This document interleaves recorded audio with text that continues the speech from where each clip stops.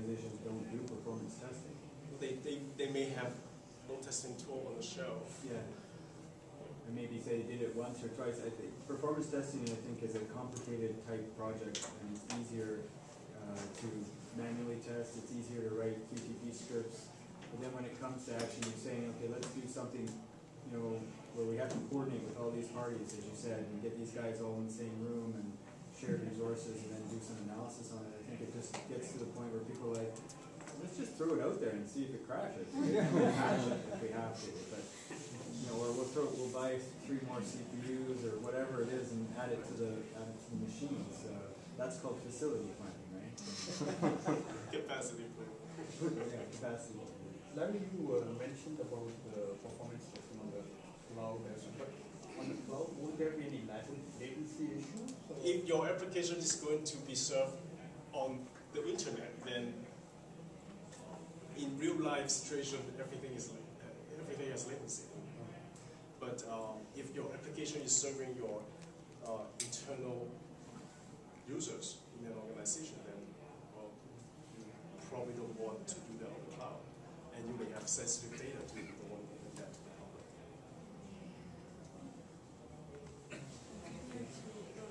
Now there's HP performance.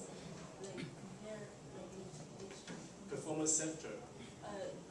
Yeah, LoadRunner is part of HP Performance Center. Yeah. So in HP Performance Center, they have LoadRunner and a couple of the monitoring tools that you can put on your server or infrastructure to do the real-time monitoring. the HP person, there's a trial version of HP performance. You can use that for performance testing, so LoadRunner is part of that. I haven't tried that yet. LoadRunner is part of the performance. I forgot the real name, but yeah. Because I went to the HP session. Yep. This months back. Okay. I heard they want to buy. They're consulting them either by LoadRunner or by HP performance. I don't know. They're suggesting for LoadRunner you can buy for first. So you have all these limitations, but maybe I didn't really explore. As far as I know, there is only one load test tool from HP, which is LoadRunner. Performance Center package LoadRunner up with, along with the other monitoring tool from HP, things like SiteScope or I forgot the other names, but they have so many. Maybe it comes with Quality Center too. So it's just other packages from HP. But if you talk about just doing the load testing job, then it must be LoadRunner. It won't be any other tool. HP.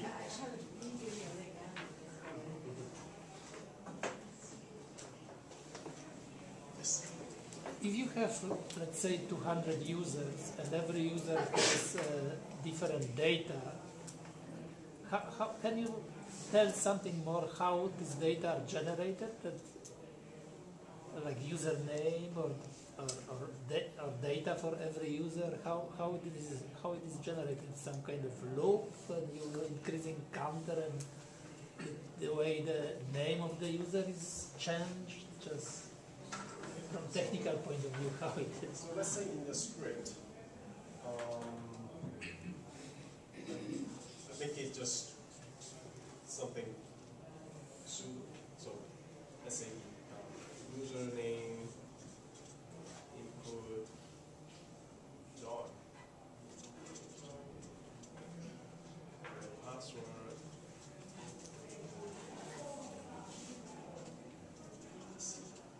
So when you record the script, record a login action. You type in John and then pass it as a password, and then you click login. So that will show up in your script. Now, when you look at your code in your script, you will replace that with, say, username variable, and then replace that with password variable. And in LoadRunner, uses that variable to read from a text file. So let's call it username.text. And it has all the usernames there, thousands, 2,000, 3,000, whatever. And when the script runs, the script will know, okay, I have to enter a username from here. So we find the username and place it there as parameterization. And you can set different behavior for that. The script can either take one row at a time sequentially, or they can pick random ones, things like that, different behaviors. Thank you. And so in the same place, you would associate any user-specific information. You can, So it would also be variabilized and or parameterized, and it would be looked up.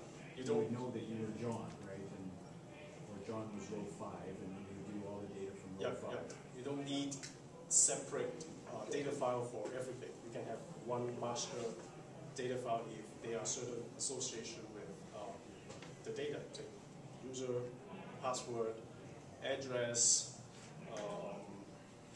account number, whatever. You can have all these in one central text file or data file, so they can pick different columns for the data for certain rows. Generally, like you said at the beginning, you could use production data, which ideally you would mask, or you could generate it using a script of some kind, and it would just be like John 1, John 2, John 3, John 4, or something like that, right? But you wouldn't want to manage that yourself manually if you had thousands of users. Trust me. You don't want to do it.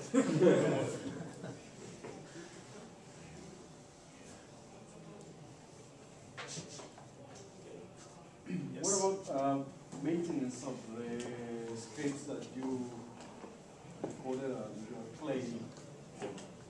That's a good question, because when we do test automation, there are quite a lot of maintenance to do, from different builds to from builds to build, from versions to versions. Performance testing, we are really not testing functionality. It should be really not changing at all the application. So in terms of maintenance, it should be really, really minimum. Unless you are using the same script on another platform or a very minor upgrade of the system.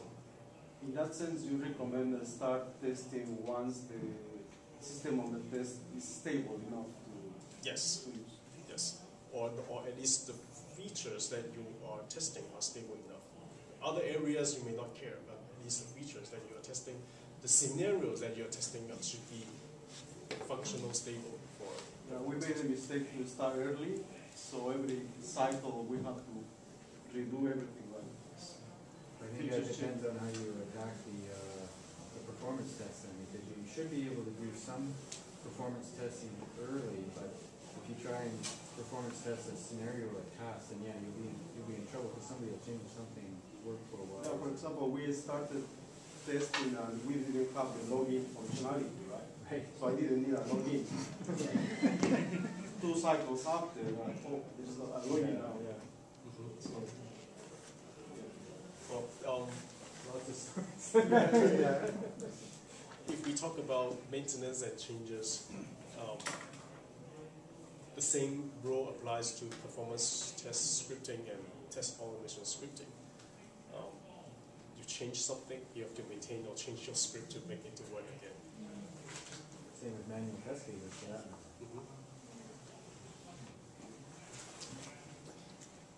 Yes. Question. What kind of area can use that LoadRunner? What kind Because, of? like I have my case is mostly lots of transaction. So because like what kind of scenario can you use the LoadRunner? What kind of situation like in the system? Like you log in that kind of system, that situation you want to run LoadRunner? Okay. It can be any kind